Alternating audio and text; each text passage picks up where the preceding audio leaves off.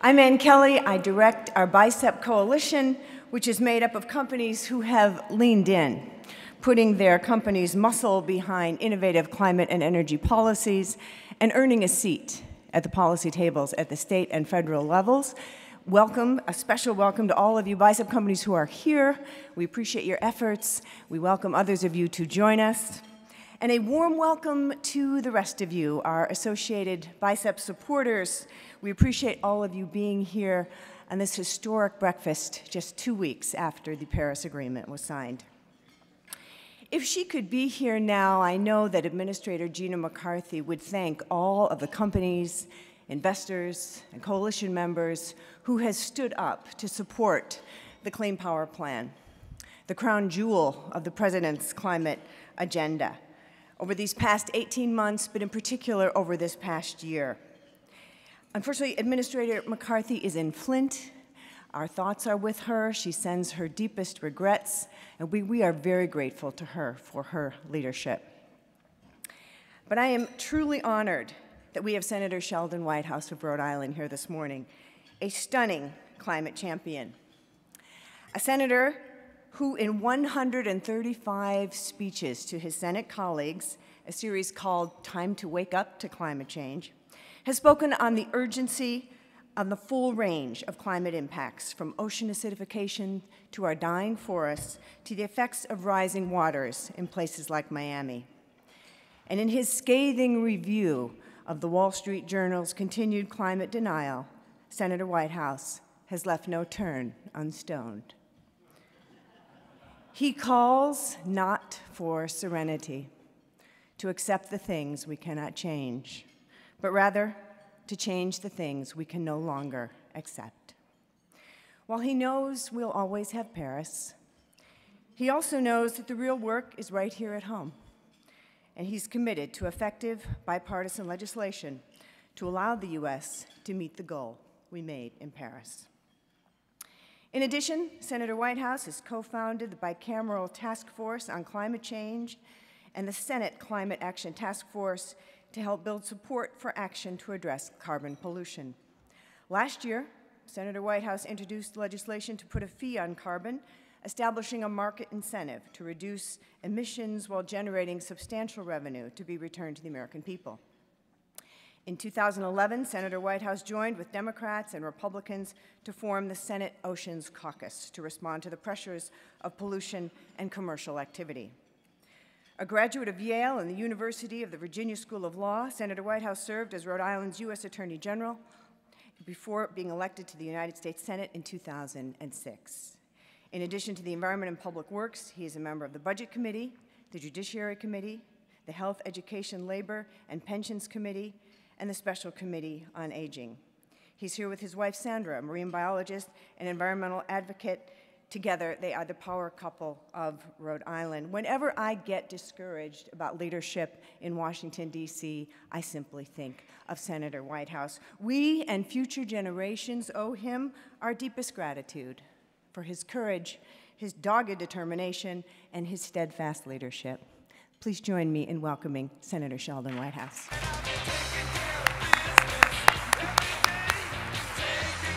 Thank you, Ann. Well, I did not know I'd be getting the taking care of business background thump music, which is a pretty good way to start the day. But it's a really good way to start the day to be here with Ceres and the BICEP Coalition, because I think that this group stands a very good chance of being the most impactful group at breaking through and getting some serious work done in Washington, at least in the legislative branch, on climate change. So Ann, thank you. Mindy, thank you. And to all of you who are participating in this, I am very grateful.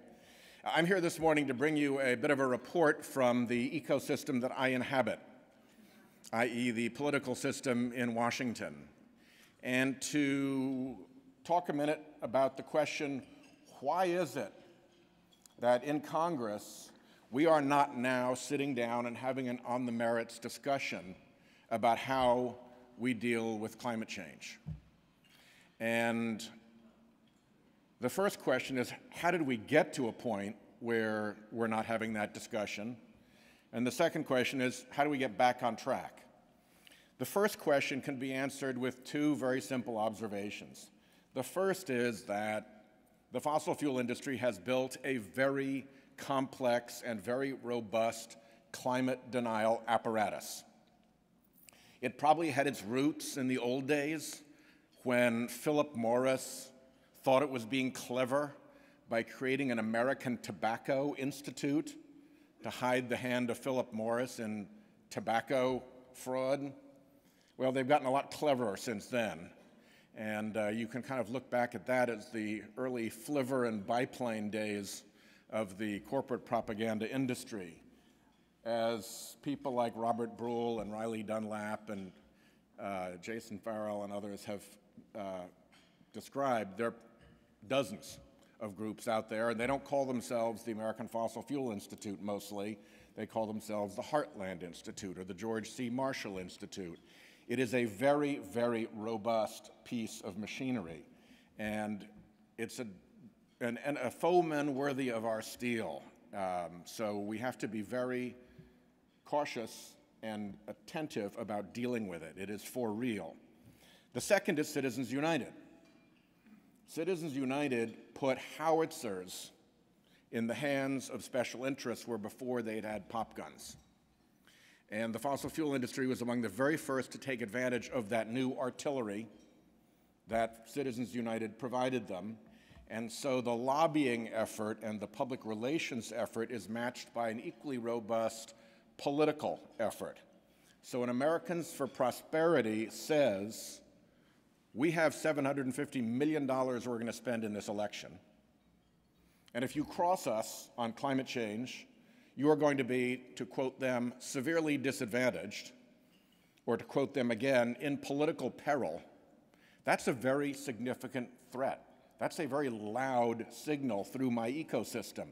And what you see as a result is that what was a bipartisan issue through my early years in the Senate, over and over again, exactly coterminous with the Citizens United decision, became a partisan effort. Because in essence, what the fossil fuel industry did was accomplish a hostile takeover of the Republican Party. I can remember giving an early speech on the Senate floor about the Koch brothers and about their influence and their intrusion into this. And a friend of mine on the Republican side came up to me, not somebody you'd ordinarily think of, not one of the five who signed the Graham Pledge, and said, Sheldon, what the hell are you complaining about? They're spending more against us than they're spending against you. That was during the early stages of the hostile takeover. And sure enough, there were times when the Koch brothers and their operation were spending more against Republicans than against Democrats to bring the party under heel. So how do we get back on track from there? Well, the first is we are going to win this because public pressure and the facts are becoming irresistible. And that's an inevitable tide. But if you understand about climate change and about what it's doing to our oceans and atmosphere, you know that there are tipping points and you know that there are points of no return. And so the really important question is, will that public pressure, will the pressure ultimately of facts make enough of a difference? And will it be there in time to turn things around? And that's the unknown question. So we can't just be happy with that fact. We have to keep pushing harder. One way to push harder is to emphasize home state examples. If you are talking to members of Congress about what the IPCC thinks or what the Sierra Club thinks or what climate scientists writ large think, they've tuned that long since out. You have to do a little bit more research and look at what the University of Arizona thinks. Look at what the University of New Hampshire thinks. Look at what the coastal councils of the Carolinas think. Look at what the firefighting season has happened, what's become of it in Idaho. You've got to make it local, and there is the rub that makes it really difficult for the denial to continue. The second way we get back on track is that Republicans are ready in the Senate for something to happen when they see a safe path to get there. Talking to my Republican colleagues in the Senate about climate change is like talking to prisoners about escape. The first thing they do is look left and right to see who's listening. The second thing they do is lower their voices. But there are at least a dozen who are having regular conversations with me about how you get there. And the most recent group, the Graham Five, was not a group that I recruited. That was a group that Lindsey Graham brought to me. He said, I want to do a good, strong climate resolution. Will you do it with me? I'm going to try to go out and get some Republican colleagues. You pick yours, I'll pick mine. And so we went 5 and 5 to keep it balanced, and we have a really strong bipartisan Senate climate resolution initiated from the Republican side. So there are real cracks in the denial castle, and it really is crumbling. So how do we shove it through? How do we complete the collapse of denial castle in time before those points of no return get reached? Here is where the work of Ceres and BICEP and the role of the business community is so important, because the business community has a voice like none other among our Republican friends. The business community, according to reports, does 30 times the lobbying in Washington of anyone and everyone else. So if you're looking at lobbying in Washington, you're looking at corporate and business lobbying by a factor of well over 90%. So in that 90%, what's happening? How much of that is being deployed on a climate change message? My answer to you, and I'm afraid to say it, but net zero. And I don't mean carbon net zero. I mean lobbying message about climate change net zero out of the corporate community.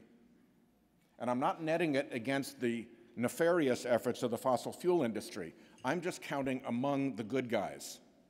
Among the good guys, the lobbying effort in the world I inhabit, that I see day in and day out, nets to zero, if not negative, because of the support for groups like National Association of Manufacturers, U.S. Chamber of Commerce, National Federation of Independent Businesses, Farm Bureau, and groups like that, that for some reason are tied into a denial mode.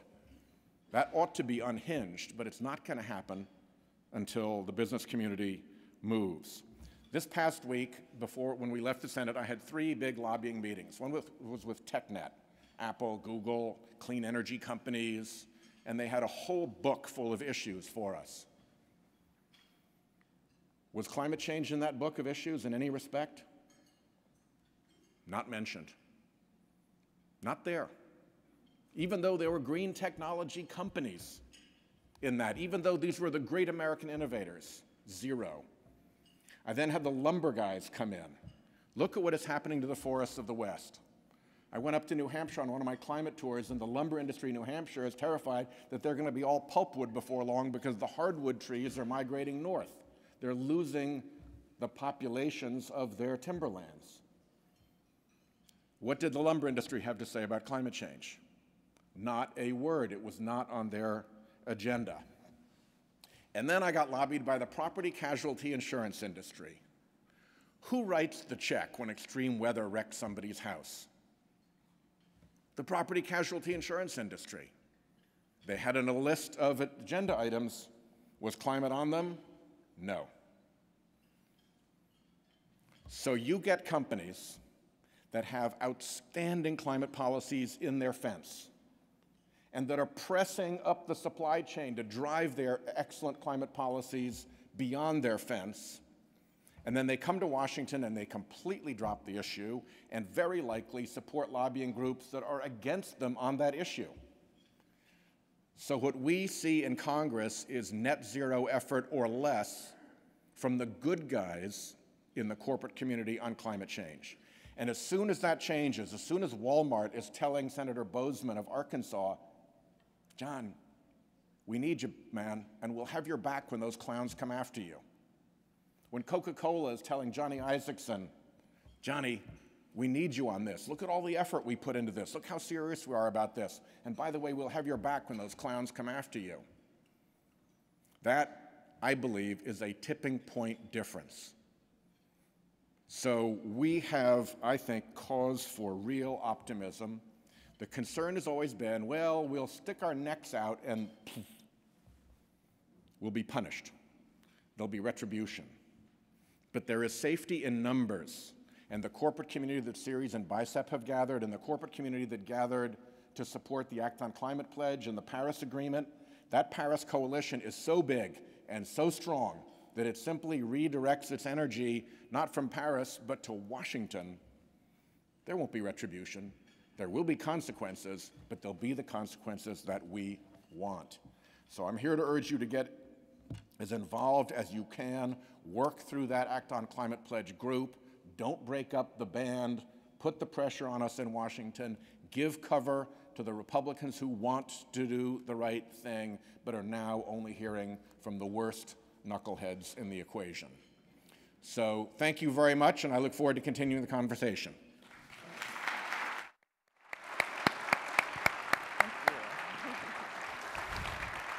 Thank you, Senator Whitehouse. I want to make sure that I am mic'd. We're going to learn more about those cracks in the denial castle.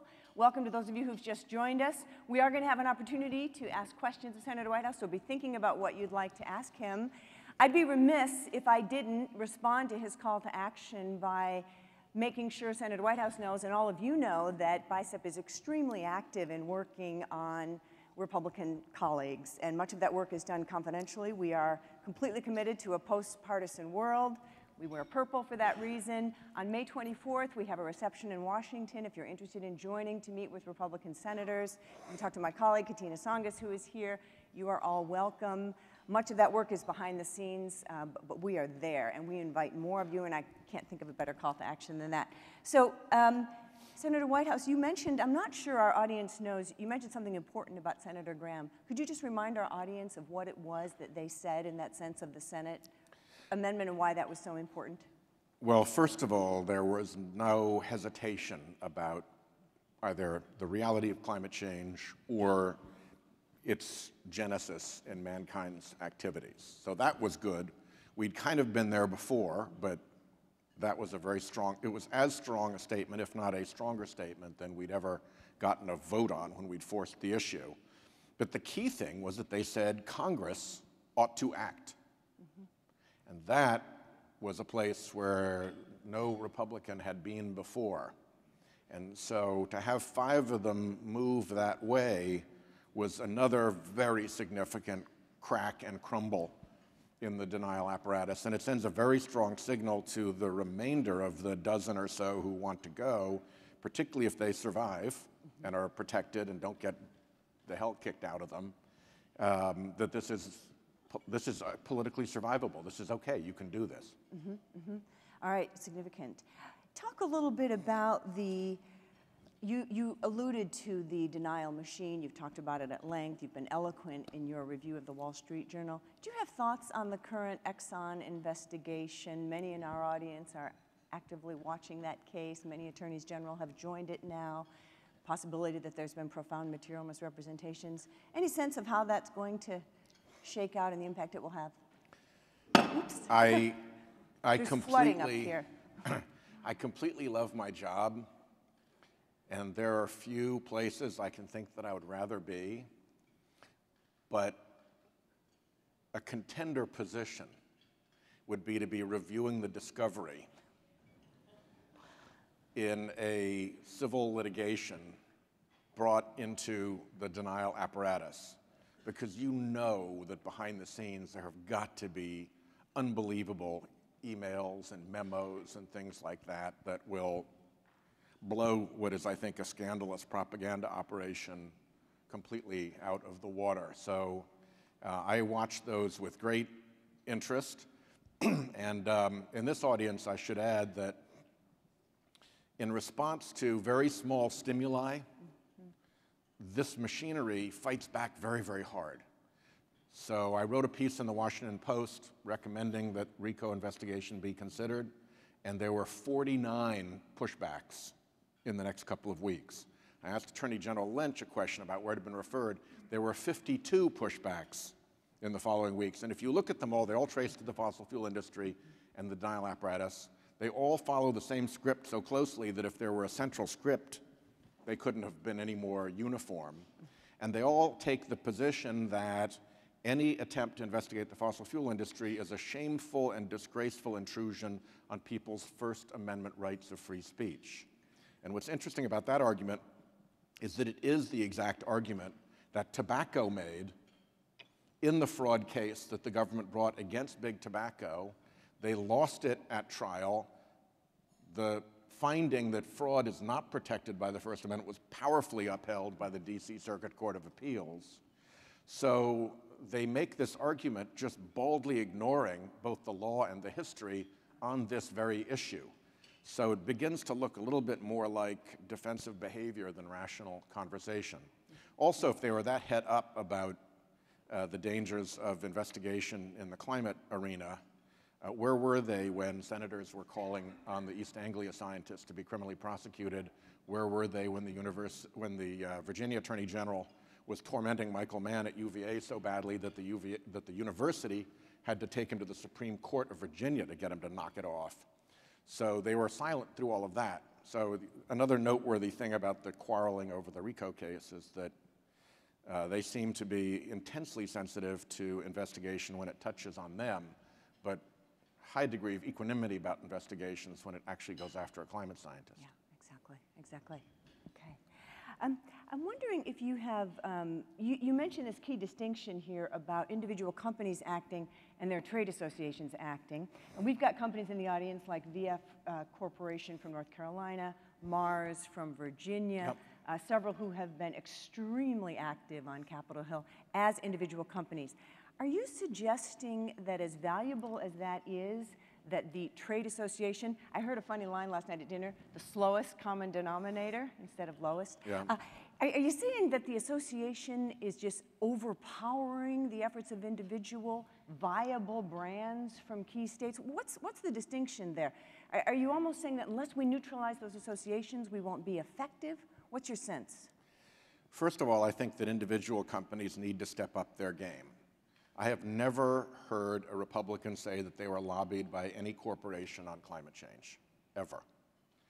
And in fact, many will say, we know the names of all the fossil fuel guys. They're in our offices all the time. I couldn't name a single person who's ever lobbied me in favor of doing something about climate change. Now, this is what you hear from Republicans? Yes. Okay. Is it possible that they don't want to talk about those Not in the circumstances in which these conversations are taking place. Because one of the concerns that they're sharing with me is, Sheldon, you got to help get me some support here. And if they were hearing from home state industries, if Burr and Tillis were hearing from VF in a strong way, that VF would really have their back if they were good, I think that would affect them. And I think the same is true of big home state industries in other states where there are Republican senators. So I think that the signal that is sent from individual companies, if it's sent at all, is sent very mildly. And the signal that is sent by the big trade associations is very powerful because it's backed up by their political support. So if a company comes in and says, you know, it would be nice if you did something about climate change, and the U.S. Chamber of Commerce says, you do anything about climate change and we're in for your primary opponent all the way, don't you dare touch that, you got clobbered. Right. There's a hydraulics of politics. And if our hydraulics aren't, I think that there's zero on our side, to tell you the truth. Well, I might dispute zero, and we'll wait till we have questions, because we've had some very powerful advocates here, including VF Corporation. But let's press this a little bit further. What do you think motivated then Senators Graham, Ayotte, Senator Portman of Ohio, Senator Collins from Maine, those who got on the amendment that you just referred to earlier, if they hadn't been pressed by companies? Do you feel as though they are waking up to climate change? I think it's a combination of wanting to be on the right side of an issue where the public has moved dramatically and where their home states are not fertile climate denial territory. Lindsey is, I think, a special case. He's unusually brave, he's unusually smart, and he's unusually forward-thinking. The other four are all up for re-election right now in Ohio, Illinois, New Hampshire, I'm forgetting who the fifth one is. Maine? No. Anyway, so they have very strong interests in appearing moderate to the electorates in those states. So they have the political impulse that the American public is delivering is stronger in their immediate circumstance than it is in other places. And, I mean, my gosh, if you're Kelly out in New Hampshire and you're looking at people who can't do the moose tours any longer because you can't blow snow onto a trail, and nobody likes to ride snowmobiles through the mud, and when you do get to the moose, it is covered in 10,000 ticks, and is just a horrible thing to look at because the snow is no longer killing off the tick population. If you're not paying attention to that, you've got a real problem on your hands. Yeah. And that's just one example. They got the timber industry, they've got the ski industry, wherever she turns, climate change is whacking New Hampshire. Their state bird is looking like it's going to be moving out the north end up to Canada. They won't even have their state bird any longer if they keep this up, according to UNH scientists. Let's talk a little bit more about your efforts toward bridge building and the tone of the Democratic-Republican debate in this context. Are there forums where you can actually, unlike what we read in the headlines, are there forums where you can have constructive, comfortable conversations, yes, dinners, parties, golf games, where you can have a serious back and forth, and where the tone is, and I'm looking now at those cracks in the denial. Yeah. It sounds to me like you're having some actual constructive conversations. Yes, but they're very, very behind the scenes. When I said people look over their shoulders when you talk to them, I'm not kidding. One of my colleagues said, let's keep having this conversation, but don't let my staff find out about it. Well, you mentioned staffers, and that was going to be my next question. We know a lot of work gets done by staffers, lo and behold. Is there kind of the informal rapport among young staffers who talk to each other? I think in some cases, yes, but a staffer who gets his senator in trouble with Americans for Prosperity or with the U.S. Chamber of Commerce by pushing out too far has a real problem. So the staffers are not leaning way forward ahead of the members. In my experience, the members are actually further along than the staff. And even young staffers who are under 30 years old, millennials? You learn not to talk about it. I see. They may be in the right place, but there are things that you do and there are things that you don't do. And one of the things you don't do is get your boss in trouble with the big lobby groups by walking them out on a plank that they then saw off. Okay, well, we're going to talk about your reasons for hope in a minute, but let's talk about carbon fees. You filed legislation that would put a price on carbon. I'd love to, if you can share with our audience. And by the way, this morning we have a session on The Price is Right, on carbon pricing. Talk a little bit about your thinking around that and why you see that as such a bipartisan bridge issue. If you look at all of the Republicans who have gone through the steps of climate change is real, we have something to do with it, it's serious, we need to fix it, and the solution is, every single person gets to the solution is a revenue neutral, border adjustable carbon price. Every single one. Whether it's the economists like Greg Mankiw and Arthur Laffer, whether it's the former Treasury secretaries like George Shultz and Hank Paulson, whether it's the former EPA administrators, the former members of Congress and senators, whoever's been out on this and walked it through goes to the same end point. So as long as they've identified that as the tool that they are comfortable with, there's no reason for us to be difficult and say, well, no, we're not going to do it that way. In fact, it's a very, very useful tool, and our bill actually blows the doors off the Clean Power Plan in terms of overall emissions reductions over time. So these are really powerful methodologies when they're brought to bear because they're economy-wide and they're fair and they're neutral and so forth. So for all those reasons, but mostly, when they get ready to make their escape, I want to have a car that they're comfortable with waiting on the other side of the fence to drive away in. A Tesla. Whatever. And so there's robust conversations going on about what the structure of a carbon fee would look like, potentially. Not directly, mostly through intermediaries. The main issue is how big do you make the carbon fee? And then what do you do with the revenues? What, in fact, is revenue neutral? So Arthur Laffer has the view that it's really only net revenue neutral and suitable for his adoption if you're changing marginal tax rates at the margin.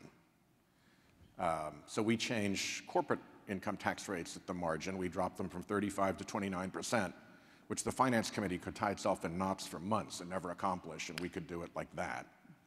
And then we have a big chunk of money that goes back to individuals, but it's an offset against their first $500 in payroll tax.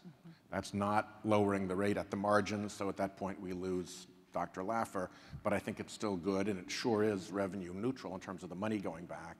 And the last piece is that we leave some money for states so that people can begin to make adjustments in the states. It's really an opening to the coal states to say, look, we can help you with your problem. You could put every coal miner, everybody who ever swung a pick or took the top off a mountain onto their pensions right now.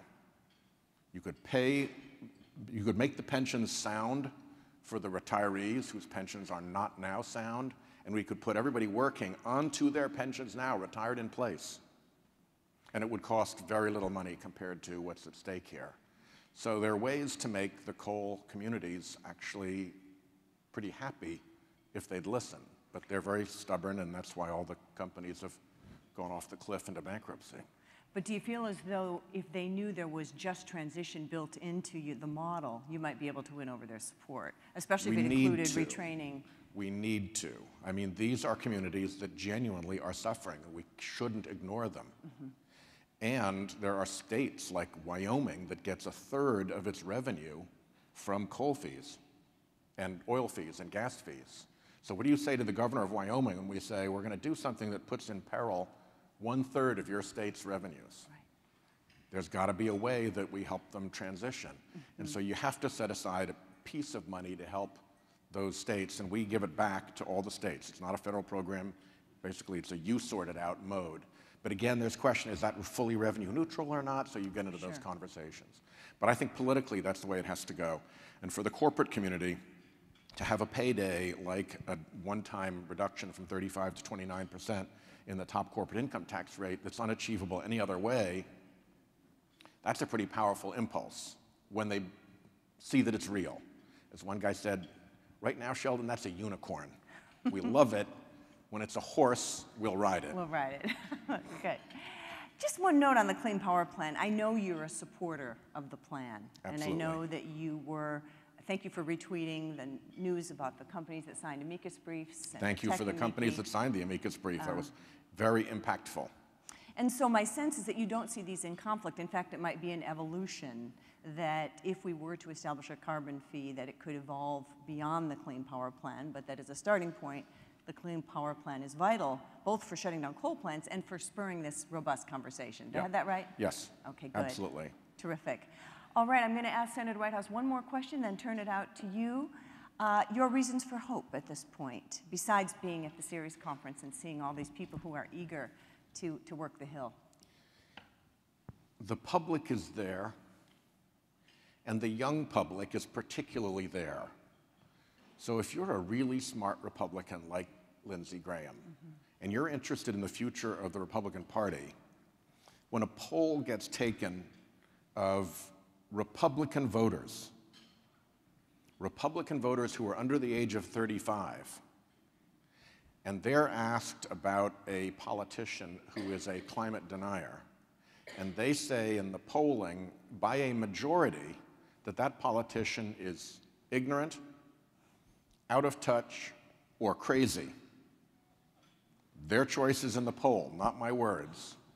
That's a really strong signal to the party that it has got to line up. And there comes a point where the political power and the money stinking up our politics that has been deployed on behalf of climate denial becomes more apparent and becomes its own argument against itself. And I think that day is approaching very soon. So I think there are a lot of reasons why, and I guess ultimately I'm an optimist at heart, and I believe because we absolutely have to get this right, we must, and therefore we will. Okay, thanks so much. You heard it here. Let's turn it out to you. We have microphones in the audience. If you don't mind giving us your name and your organization, and make sure there is a question mark at the end of your statement. Hands up for questions. That's okay. I'm from Rhode Island. We do comments, rude remarks, questions, the whole bit. The full range, okay. The whole range. Great. Questions for Senator Whitehouse? Can't quite see with the lights. Yes, go ahead, sir. Hand up there. Yeah. Good morning. My name is Tim Smith, and I work with Walden Asset Management, an investment firm. And I just wanted to reinforce your point that who is being heard in the halls of Congress. And I think we see investors as part of the business community too, so that when we walk into a senator's office, we're speaking as part of the larger economic sphere too. But I did want to add a point and ask for a comment from you about unusual voices that some senators are hearing from. We've been part of an ongoing dialogue with ExxonMobil, with investors disputing with them month in and month out on climate. But one of the things they say is that they regularly do go to Congress, and the person who does that says they always talk about the importance of climate change. Never once. Well, this is Pete Trellenberg, who does their Energy Outlook, and he says he's regularly there. Never heard it once. He's regularly saying that climate's real, it needs to be addressed, and he says ExxonMobil's position on a carbon tax is expressed in those meetings. So, well, here's what's frustrating about that, because I see the same stuff said in print, and even recently you saw one of the Koch brothers intermediaries saying, oh, Charles Koch understands that climate change is real and that human activity plays a part in that. What you don't see is that C-suite level statement moving down to any of the vast lobbying apparatus that they maintain. American Petroleum Institute, not a word. U.S. Chamber, not a word. Everywhere where ExxonMobil touches Congress, the message is exactly the opposite of what is being said. Now, it's nothing new to Congress to have CEOs saying one thing and have their lobbying guys saying, don't believe that. That's for public consumption. It's your ass if you cross us on this. That's where they are right now. The 100% strength of their lobbying organizations and their political organizations is adamantly opposed to doing anything.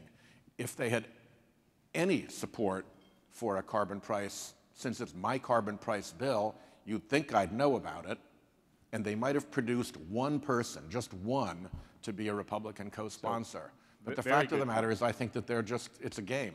So we're with you on that latter point entirely. We're all over pushing companies to get out of ALEC. We're challenging them for the fact that their monies, their dollars as chamber members are going in to sue the EPA. So you're absolutely right. Yeah. The API, the NAM, the chambers are actively involved. But let's at least hope for the day that enough of us investors can get statements from top level of some of the oil companies and walk in with you to some of those offices and say, I'm putting these on the table. Here are 6 American oil companies that say climate change is very real. Here's what they're trying to do to address it. And by the way, we need a price on carbon. So the good news is that they feel the obligation to say that now, which they didn't before. It may be just frosting on a denial cake that is still full denial, but they felt obliged to frost it. And that's good. Yes.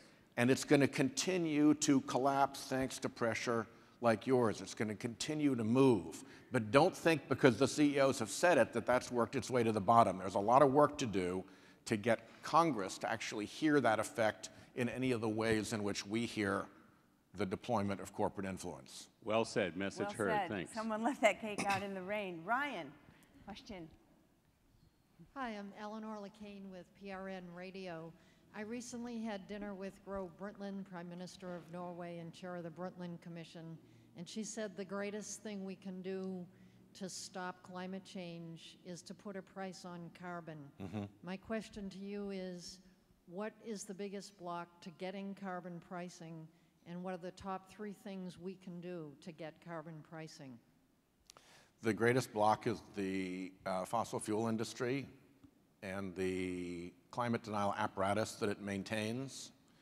As I mentioned to the previous questioner, it's going to take a while before all those groups begin to change. They've had a huge investment put into them as climate denial entities, and it's going to be very awkward for a lot of them to shift.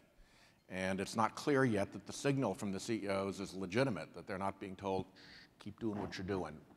We'll let you know when I'm serious.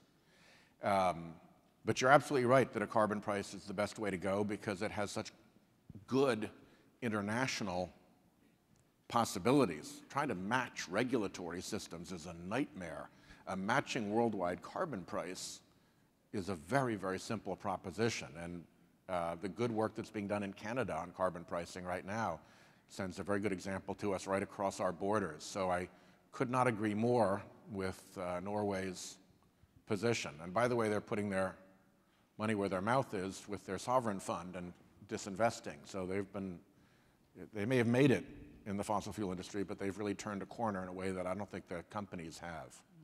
Absolutely. Thank you. Other questions? Yes, right here. Senator, I appreciate your candor. My name's Tom Martin. I'm the CEO of EnviroCirc. We're in the midst of establishing a credit price for both ammonia and methane. Mm-hmm. We can get rid of ammonia and methane from agriculture for the first time in history with a new technology that converts manure lagoons at CAFOs into a benign 99% water, environmentally friendly fertilizer that gets rid of all fertilizer on cropland around these CAFOs. And Wow. we met with the EPA Yeah. 2 weeks ago. The AgStar program has been the default for the past 23 years. There are over 8,000 CAFOs in the United States. 240 biodigesters over 23 years have been installed on farms. Yeah. That's an adoption rate of less than 3% and a failed program. It does nothing to benefit the environment. They burn off methane for 2 weeks and they put the manure back out on the field and it does what it does. We're eliminating manure entirely from livestock operations where there are lagoons. What we're proposing and doing, we've been in touch with leadership at Volkswagen and Sempra Energy. They have a little PR problem. We solved that. What we learned in the past month is that there's something called the SEP program, such that when a complaint is filed by DOJ on EPA's behalf, up to 80% of the fines and penalties against Volkswagen, for example, can be applied toward beneficial mitigation that offsets all the human health and environmental damage. Now, when I say human health, we're tying this to a Apollo study from Harvard and NASA that came out a couple years ago. Yep. They valued ammonia from agriculture at $100,000 per ton in human health costs in the United States. So we're going to create mitigation banks out of manure lagoons, and we're proposing that Volkswagen offset all the environmental damage that they've done, the human health cost of which is $100,000 a ton. I like the idea.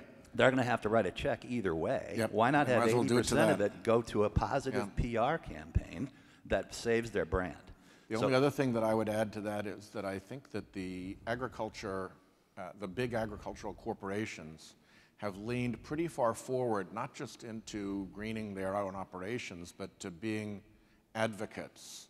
So Unilever, Cargill, General Mills, Kellogg, Mars, the groups that you guys have assembled, I think are leaning pretty far forward, and the more you can work with them and get them invested in this. I know the CEO of Cargill spends a lot of time going around to farmers trying to help them through some of this stuff. Right. So keep it up. What this is the circular farm, and that borrows from Ellen MacArthur's circular economy concept. We are the agricultural manifestation of that, and we want to transform Corn Belt farmland into organic status using organic fertilizer at scale. That's what we're in the middle of doing right now. Fantastic. And I'd like to be able to speak with you about that. You got it. Thank you. Thank you. Yes, in the back.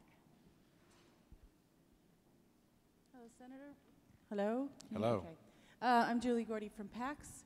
I was wondering, this whole effort to come up with a reasonable, rational climate policy that keeps us from catastrophe strikes me as a kind of whack-a-mole game where we started off with the argument of, well, it's not really happening, the science isn't, and then the second argument was all, oh, it's the sun, it's solar radiation, that's causing it, it's not anthropogenic, we can't fix it. Now it seems to have moved on to other ground, and when we got Kyoto, that was the ground of, well, China's going to be the biggest emitter, and then they became the biggest emitter, so we can't do anything until China does.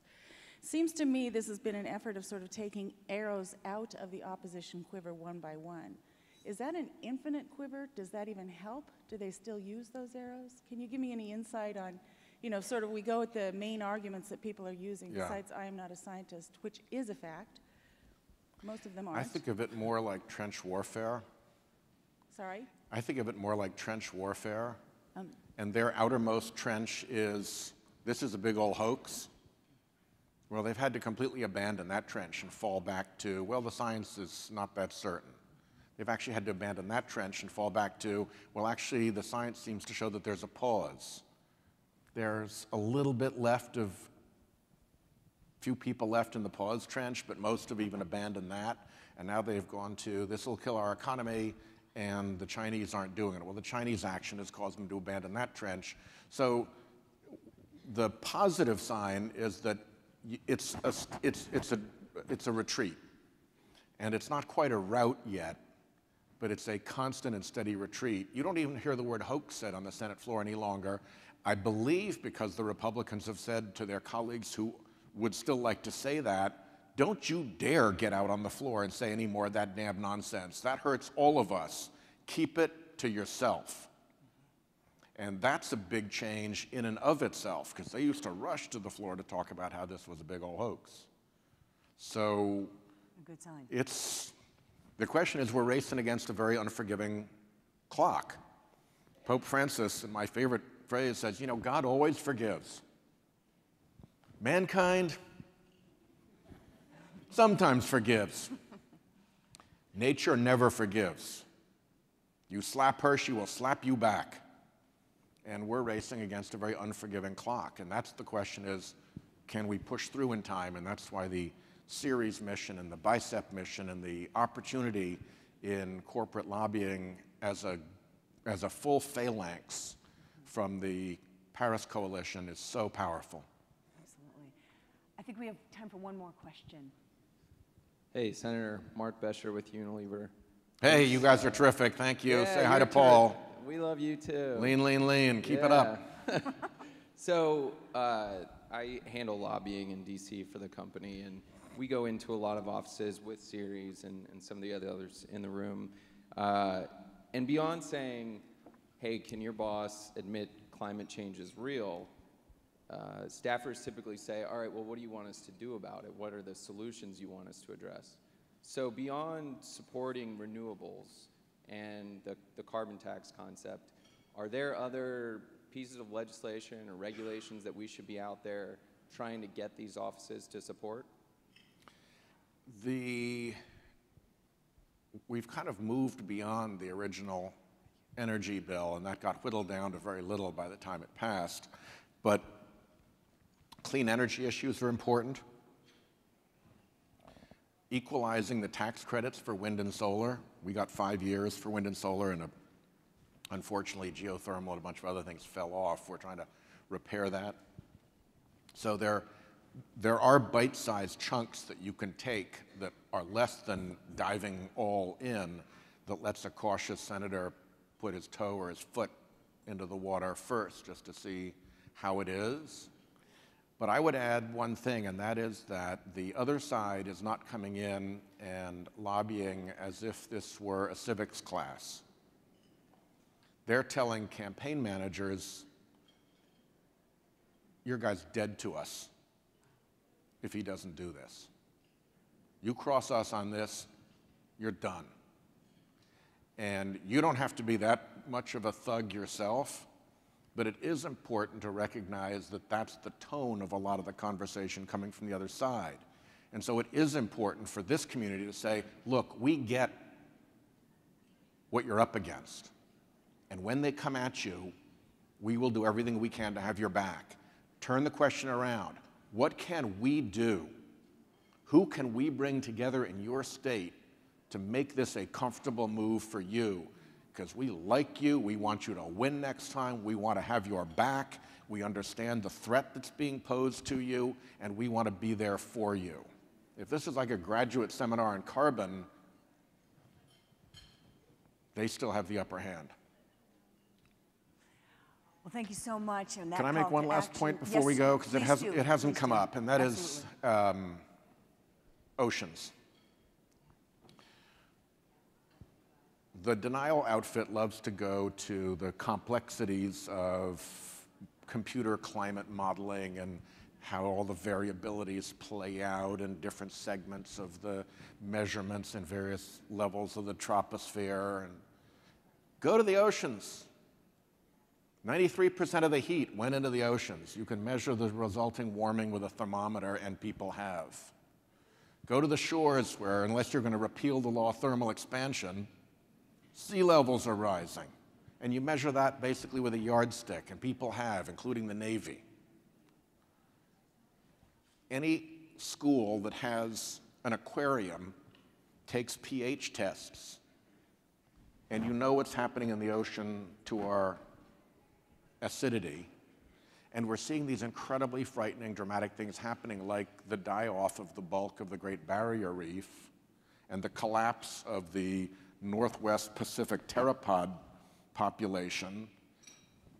These are not nothings. These are huge screams from nature of warning, and they're very hard for the denial crowd to counter because they pick the fight where there's confusion. So we should pick the fight where there isn't. So make sure that in your advocacy that oceans is a piece of it, because it's very, very hard to deny. And then you pick up a lot of people along these coasts. Bear in mind that from Norfolk to Jacksonville, every single coastal community in those southern states voted and came out against offshore drilling. And the groups that assembled for that are still politically strong, and oceans is a valuable issue in a lot of these places. So don't forget our seas. You certainly won't. Thank you all so much. Thank you so much, Senator Whitehouse.